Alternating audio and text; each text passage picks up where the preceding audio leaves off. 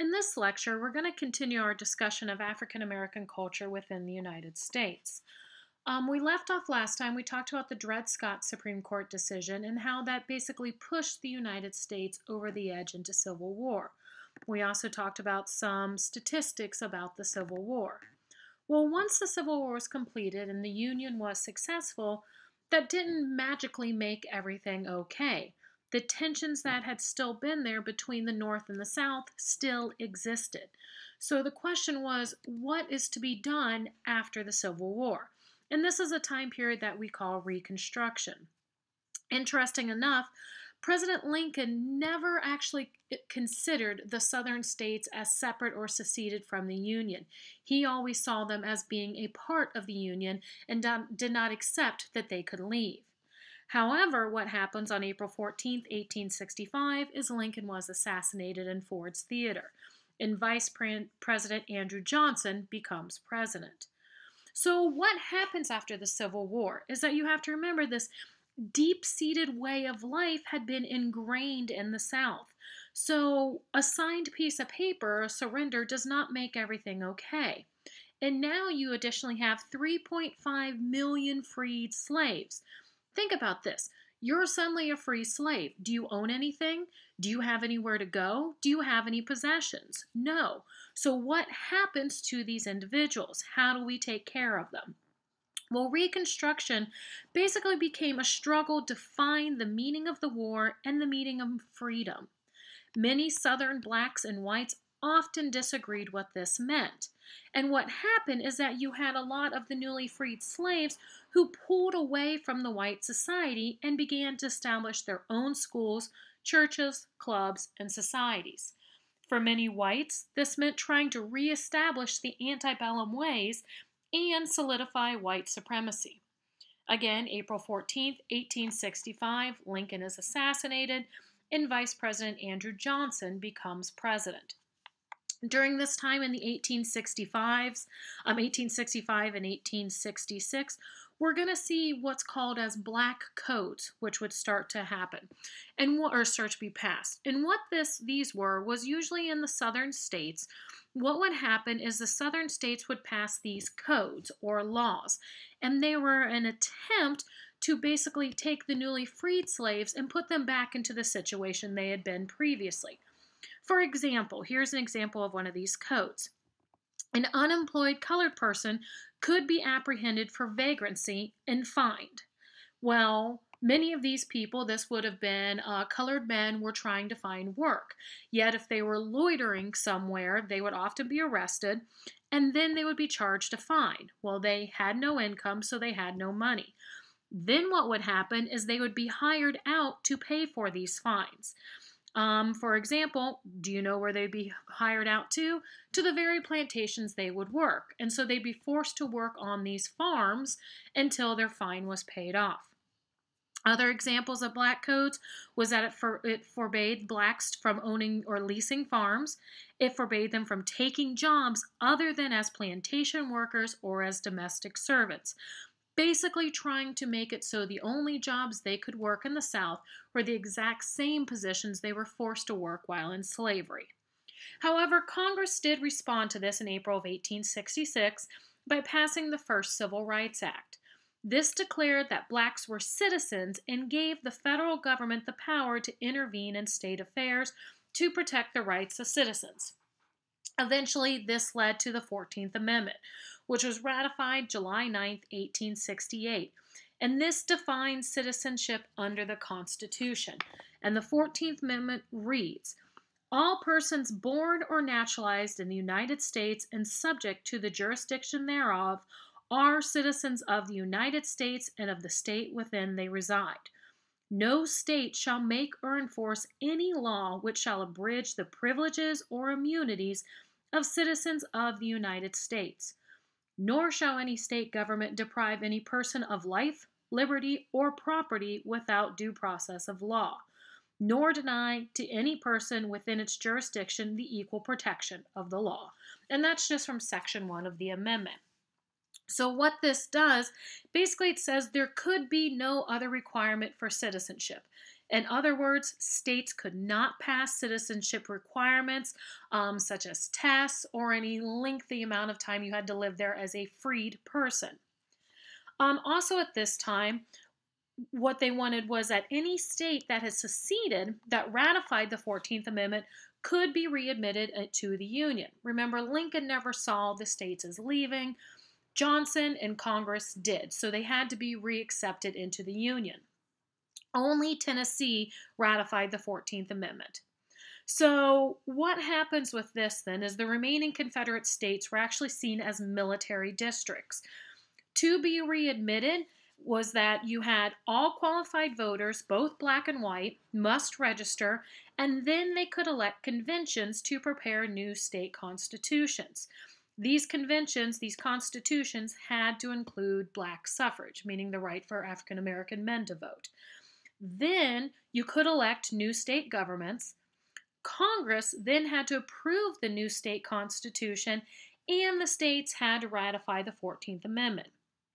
When enough states did it to make it a part of the Constitution, meaning 3/4 of the United States, all the former Confederate states could be restored to the Union.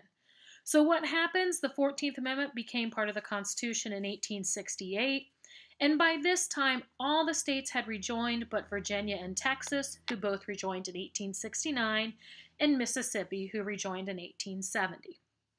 Then we have the passage of the 15th Amendment. The 15th Amendment forbade all states and federal government to deny suffrage, again the right to vote, to any citizen on account of race, color, or previous condition of servitude. And this was ratified in 1870. So what happens? This gave freed black men the right to vote. Women were still left out of this. And what happens from this is it was successful. Freed black men did become politically active.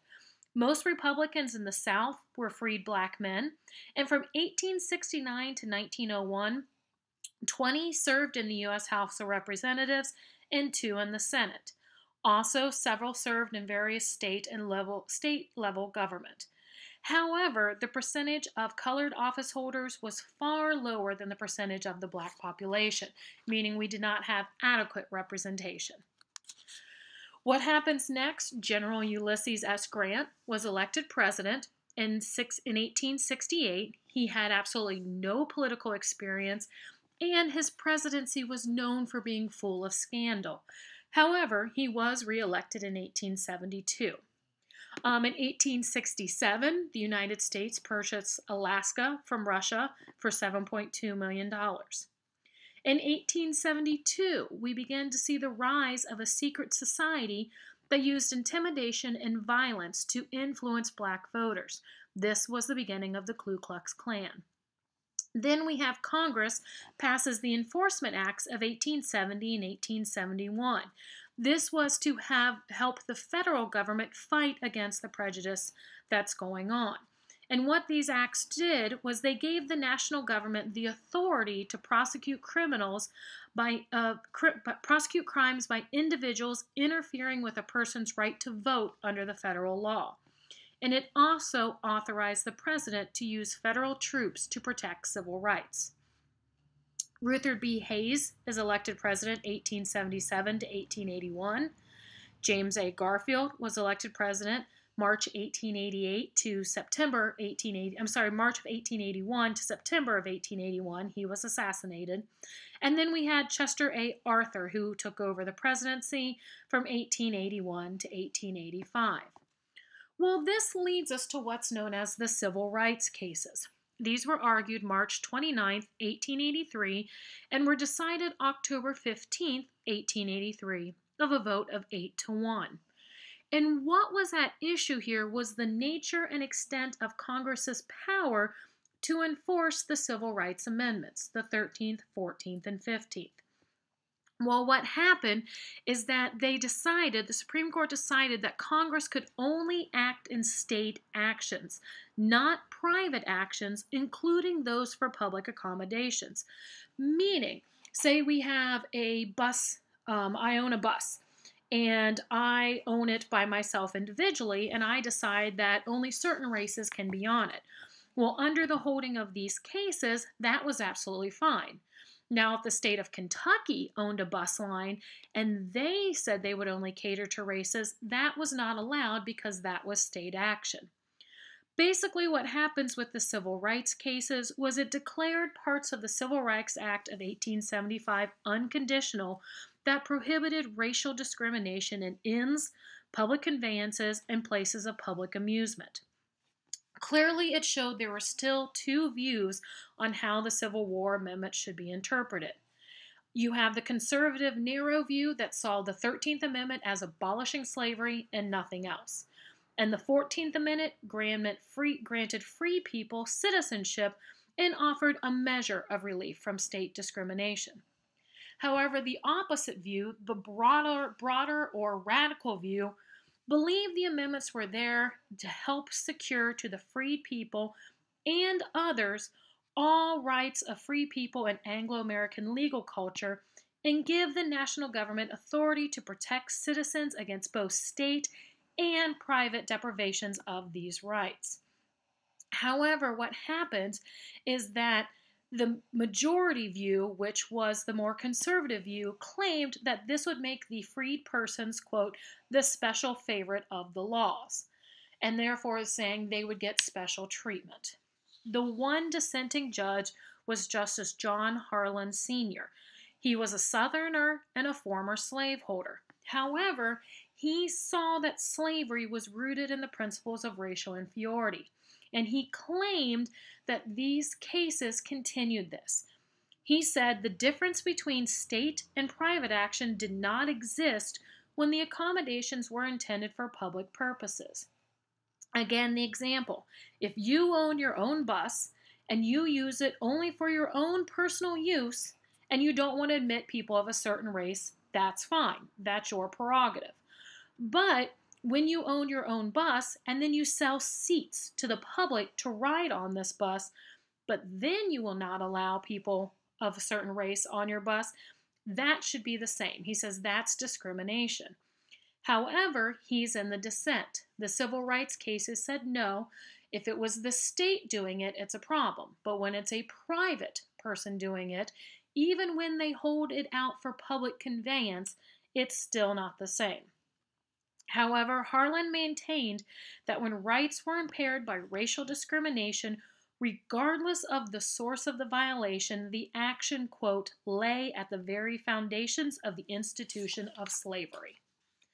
However, the cases held the 14th Amendment prohibited state governments from discriminating based on race, but did not restrict private organizations or individuals from doing so. Basically, this largely mandated the withdrawal of federal government from civil rights enforcement. These cases laid the groundwork for a society based on official segregation. And because of this, we're going to see a rise of what's known as the Jim Crow laws. These were laws passed by Southern lawmakers that enforced racial segregation. Grover Cleveland then becomes president from 1885 to 1889. He was also president in 1893 to 1897. He's the only president to serve non-consecutive terms, and he's considered both the 22nd and the 24th president. Benjamin Harrison is president from 1889 to 1893. And then this is going to bring us up to our next Supreme Court case, Plessy versus Ferguson. This was argued April 13, 1896, and was decided May 18, 1896, of a vote of 7-1. You'll note it's 7-1 here. Justice Brewer did not participate because he had actually been absent from the hearing, so he did not think he should make a ruling on the decision. Well, what happens in Plessy versus Ferguson is basically it validated state legislation that institutionalized the separation of the races. It upheld a Louisiana law that required segregation seating on state railroad cars. Now, this could not apply to interstate commerce, meaning going between states. Why? Because when you travel from state to state, it's actually covered by federal law by the Commerce Clause of the Constitution, and you could not discriminate under federal law. However, Plessy versus Ferguson is looking at state law. Plessy versus Ferguson is most well known because it established the doctrine of separate but equal. So here's the background of the case as is explained in your textbook. This is an example of what's called interest group litigation, meaning it was a case that was purposely set up with the intention of taking it to the courts to defend or expand people's rights. It was a test case that was brought by the Citizens Committee to test the constitutionality of the separate car law. This was not the NAACP. The NAACP was actually not founded until 1909.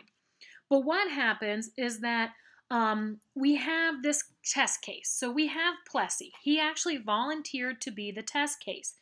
Plessy was an individual. He actually looked pretty white, but he was only 1/8 colored. So he was considered, quote, colored under the Louisiana Code. And that's where you're going to hear this shift. Last time we would say slaves or blacks a lot.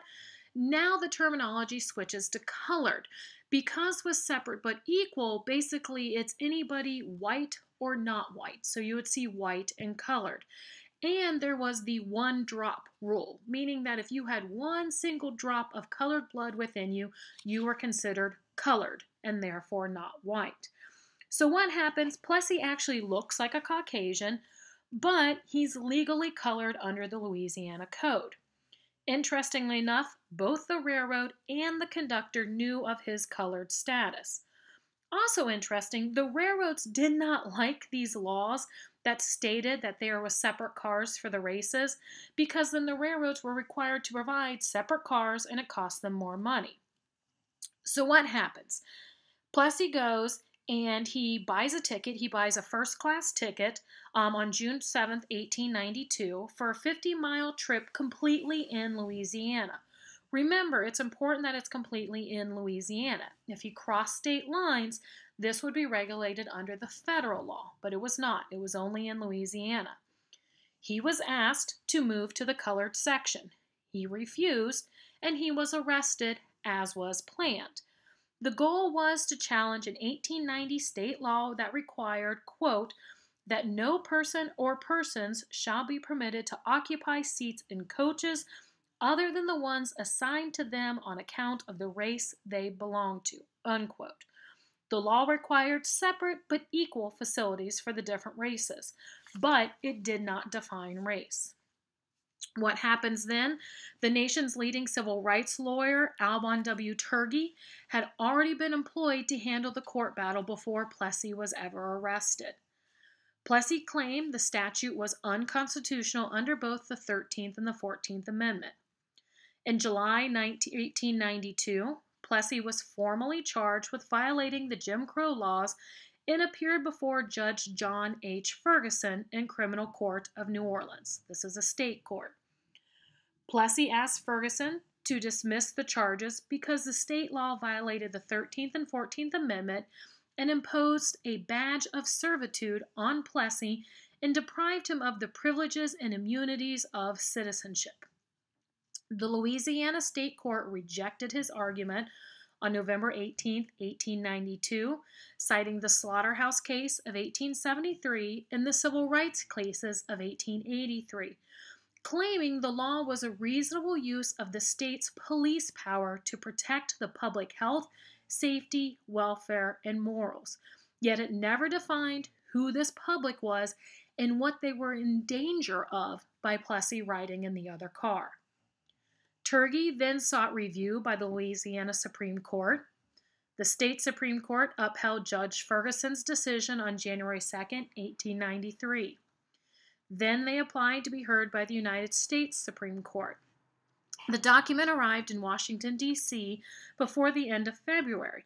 However, it sat waiting in the Supreme Court for 3 years, and Turgey, Plessy's lawyer, didn't try to expedite the case. Why? Because he knew the sitting justices, and he did not think they would side with Plessy, so they waited, hoping something would happen and there would be new justices. However, there were no changes when the case actually came to be heard on April 13, 1896.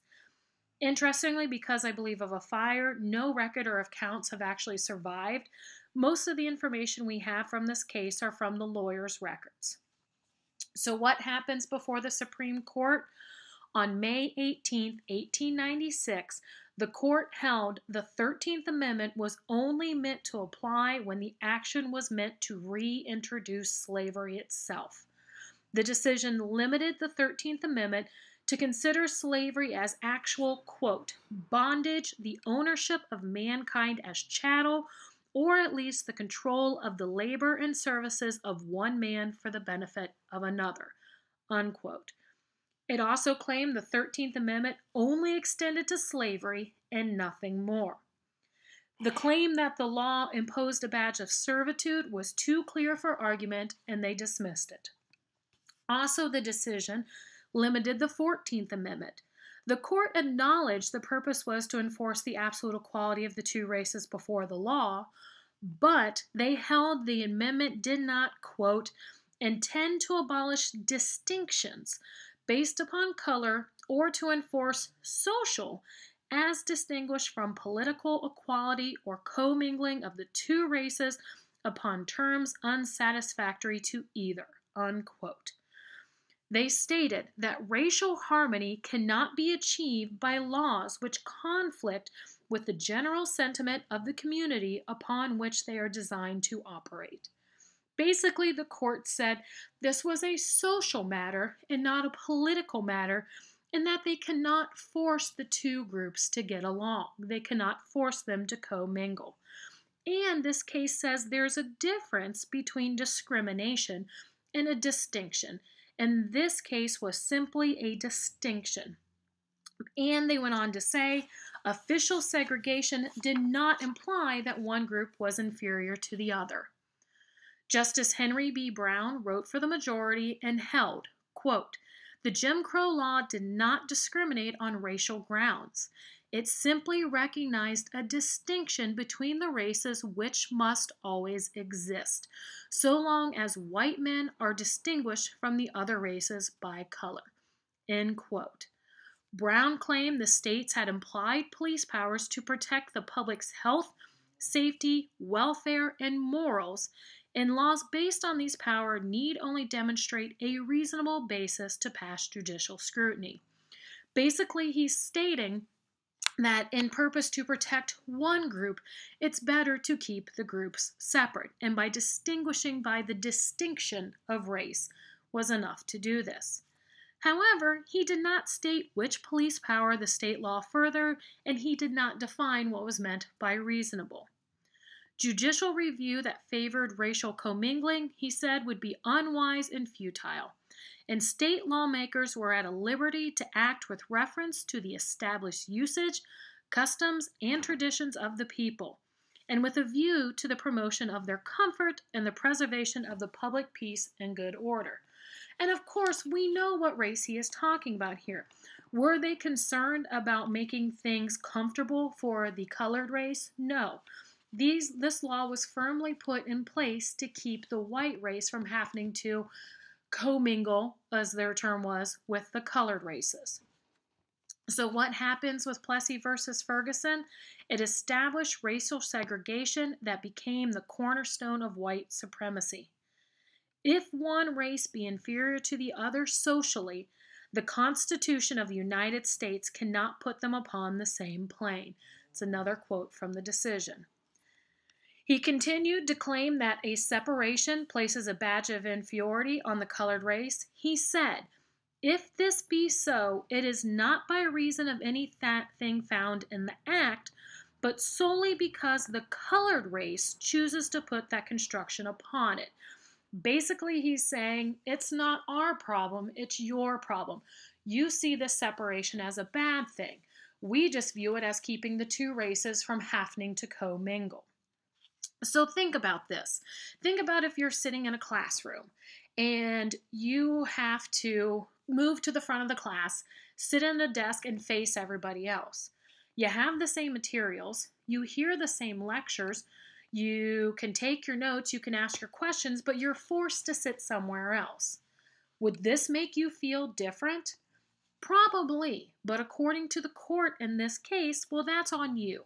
That's a social distinction, not a political one, and it's on you for feeling that difference. So what happens next? Harlan dissents again. He used a broader view of the term civil rights to include protection from discrimination in all places subject to state regulation. He asserted, quote, "The destinies of the two races in this country are indissolubly linked together, and the interests of both require that the common government of all shall not permit the seeds of race hate to be planted under the sanction of the law." He claimed the Civil War amendments were meant to prohibit states from discriminating against blacks in their enjoyment of civil rights that all citizens held. He went on to say, quote, "There is in the country no superior, dominant ruling class of citizens.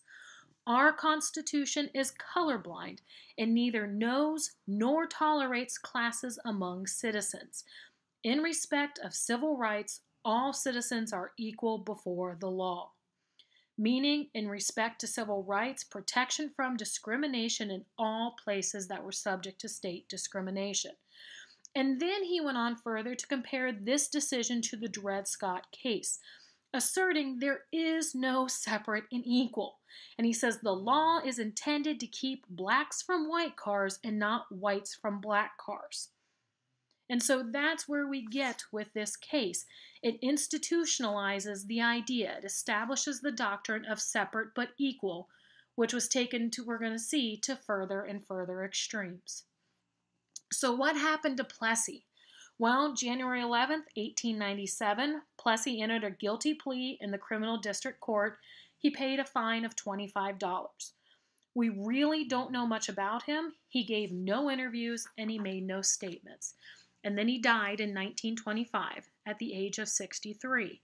However, his name will always be linked with this case, which established the doctrine of separate but equal. So now we're going to move from 1896 with this decision. Basically, it laid the groundworks for an entire society built upon Jim Crow laws. These were laws that enforced racial segregation in the United States South between the 1800s and 1950s. The term was actually taken from a minstrel show routine, and it became a derogatory epithet for African Americans. After Reconstruction, Southern legislators passed more and more laws requiring segregations of whites and, quote, persons of color on public transportation. These, because of the Plessy versus Ferguson decision, later extended to schools, restaurants, and other public places. And it wasn't until the Supreme Court case of 1954 that these decisions were actually overturned. So let's look at Brown versus the Board of Education. This was argued December 9th, 1952, and re-argued December 8th, 1953. It was decided May 17th, 1954, and it was the decision of 9-0, and Chief Justice Earl Warren wrote for the court. At issue here was whether official segregation of schools on the basis of race violated the 14th Amendment. Under the Plessy versus Ferguson decision, this was constitutional. However, the Brown versus Board of Education case challenges that. So, as we have here now, the background again as established by Plessy, official segregation was, quote, "in the nature of things and an appropriate means of ensuring public comfort, tradition, and order."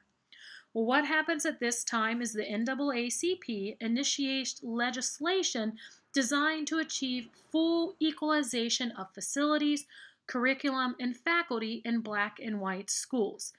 Basically, its main obstacle was the Plessy decision. And what was wanted, they wanted to unveil the true nature of the separate but equal doctrine. Well, interestingly enough, who argued the case for the NAACP? Your textbook talks about this. First, he argued the Briggs case, and then when it was combined, it was part of the combined 5 cases. This is Thurgood Marshall. Thurgood Marshall later becomes the first African American appointed to the Supreme Court in 1967. Well, what had happened in some of these earlier cases, there had been some success that Um, Schools would sue, people would sue the schools based on how unequal there was between the white schools and the colored schools. So, what happens based on this success? Some Southern schools began to put more money into the colored schools, but the courts held this alone was not enough. The Brown case addressed segregated public schools in Delaware, Kansas, South Carolina, and Virginia. However, the Brown case arose in Topeka, Kansas. This case, we know it as the Brown versus the Board of Education case. However, alphabetically, Briggs should come first, but it's known as the Brown case. And this was a combination of 5 different cases that were put together. So who was Brown? Well, this was Oliver Brown, and he believed his daughter should be able to attend the school that was closest to her home. It was a white school. Oliver Brown was colored under the law. And when he wanted to take his daughter to the white school, the school authorities refused to admit her, so he sued. Well, what's most important to this case is the new Chief Justice, Earl Warren, brought with him a desire to re-examine the separate but equal doctrine in all contexts. The case was heard in 1952, the court invited re-arguments in 1953, and then finally announced its decision in 1954 and provided relief in 1955. Basically, the court asked what the framers of the 14th Amendment intended, and they decided that the school system had radically changed since that time and that the framers and ratifiers' intent was, quote, not sufficiently clear. So what happens? The court stated they would not turn the clock back to 1868 when the amendment was adopted, or even to 1869 when Plessy versus Ferguson was written. The court stressed the importance of opportunity in education, that it plays a critical role in determining the personal opportunity and development of the students. So then it asked if racial segregation affected educational quality. And what they found, based on psychological findings, the court held that racial segregation of school children, quote, creates a feeling of inferiority as to their status in the community that may affect their hearts and minds in a way unlikely ever to be undone, unquote. And here's an example of this that your book talks about. This is what's called the doll studies. May 24th, 1951, Kenneth B. Clark conducted in Clarendon County, South Carolina, an experiment. And what he did in Clarendon County, South Carolina, there were about 32,000 residents. More than 70% of them are African American. And so what he did is he took 16 colored children between the ages of 6 and 9, and he showed them 4 dolls. 2 of the dolls were boys, 2 were girls. They were dressed exactly the same, except 2 were pink and 2 were brown. And then he asked the children different questions, such as, which doll do you want to play with? Which doll is the nice doll? Which doll looks bad? Which doll is the nicer color? 10 picked the white doll to play with, 11 said the brown doll looked bad, and 9 picked the white doll as the nice one. From decisions of from studies like this, the court held that separate but equal has no place in public education, and that separate educational facilities are inherently unequal, and therefore they violated the equal protection of the laws guaranteed by the 14th Amendment. And on page 386 of your book, you can see the quote where they state, what brought Kenneth Clark from New York to Scotts Branch? Thurgood Marshall had decided to use the Briggs case to attack school segregation at its roots. What made the enforced separation of black children from whites most damaging, he felt, was not tattered books or untrained teachers, but the stigma of inferiority that segregation inflicted on black children. School officials could buy newer books and hire a better teacher for black children, but they could not erase feelings of inferiority from their mind. Basically, this is saying the schools could be absolutely perfectly equal. which we know they were not. But this says it doesn't matter even if they were equal. The problem is the separate, and that when you separate school children from each other, you're telling them they're separate for a reason, and therefore there can be no separate and equal. On 388, your text continues. Clark outlined his prior research on the self-images of black children. The cumulative effects of discrimination, prejudice, and segregation have definitely detrimental effects on the personality development of the Negro child, Clark stated. The essence of this detrimental effect is a confusion in the child's concept of his own self-esteem. Basic feelings of inferiority, conflict, confusion in his self-image, resentment, hostility towards himself, hostility towards whites. And so what they're saying in this is that segregation is per se inequality. And the court agreed with them. Chief Justice Warren stated he wrote the opinion without legalese so it could be understood by laymen, and he even wanted it reprinted widely in the public press. Also, he wanted a unanimous court. Remember, in the past cases, 7-1, 8-1. He wanted a unanimous court. Why? Because he wanted to show a unified court. They left it until the next term. How to enforce this decision in the Brown versus Board of Education 2. What ends up happening in Brown versus Board of Education 1, again, the court 9-0 overturns the Plessy decision and said separate but equal is segregation. Segregation is per se inequality, and therefore it is unconstitutional.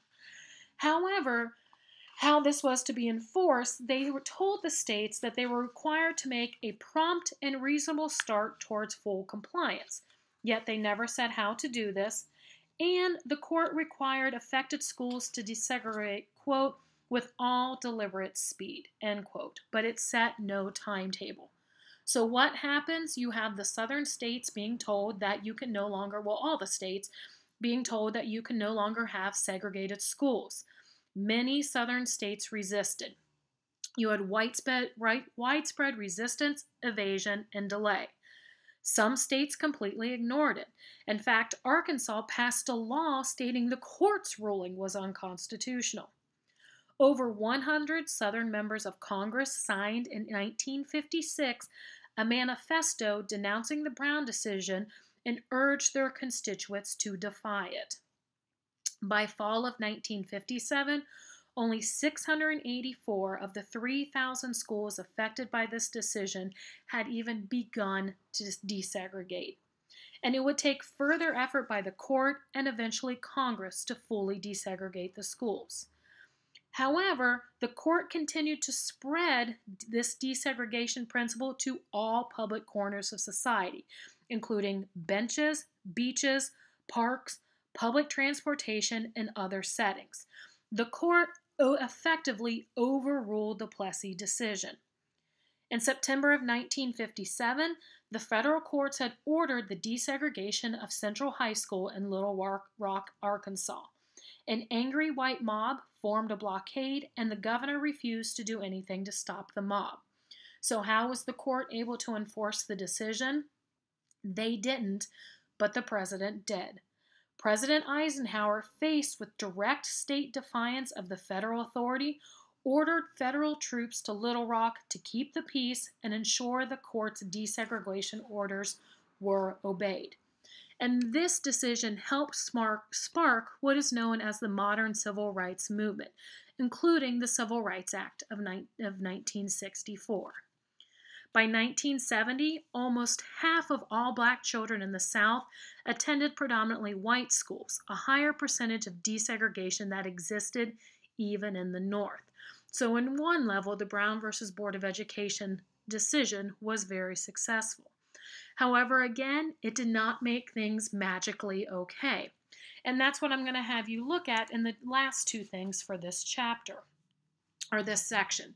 Here what I have, this is the blue-eyed and brown-eyed experiment. Jane Elliott was a teacher in Iowa, and basically she taught in an elementary school third graders. And when Martin Luther King was assassinated, some of her children in her classroom, it was all little white children, were talking about this. And she felt she needed to get them to understand discrimination and what it felt like to be discriminated against for something that you could not change. And so that's where I'd like you to watch the first of the YouTube clips. And this is talking about the actual experiment that she would conduct with her classes. And this was the blue-eyed and the brown-eyed experiment. So please watch this. Then the second clip is actually from an Oprah Winfrey show where they revisited these same children 20 some years later. And I want you to pay attention with how quickly segregation or discrimination is taught to these young children. And then the last thing you're going to do for this section is you're going to watch the film Four Little Girls. This is a documentary directed by Spike Lee. It was put out in 1997, and it's about the bombing of the 1963 bombing of the 16th Street Baptist Church in Birmingham, Alabama. And within this film, right, this happens in 1963. This is after Brown versus the Board of Education, 9 years. However, this film shows that in many places, things did not magically just go okay. And I want you to pay attention within this film of the racial tensions that are still there. I will warn you that some of this you'll see somewhat graphic images. However, it's nothing overly grotesque. But please pay attention to that. You'll be asked to comment on both the brown-eyed and blue-eyed experiment and Four Little Girls. Four Little Girls, I have set up a different link to the video. The full video is available to you on YouTube. If you have any questions, please let me know.